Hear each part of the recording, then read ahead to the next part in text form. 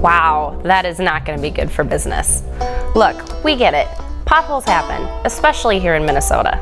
And the city of Cottage Grove works hard to fill potholes on the public streets all year long.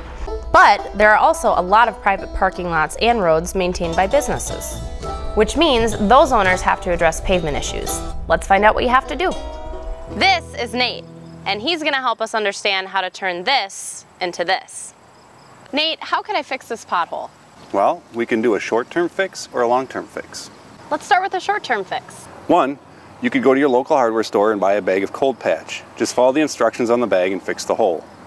2, you can hire a city licensed contractor to do infrared heater patching.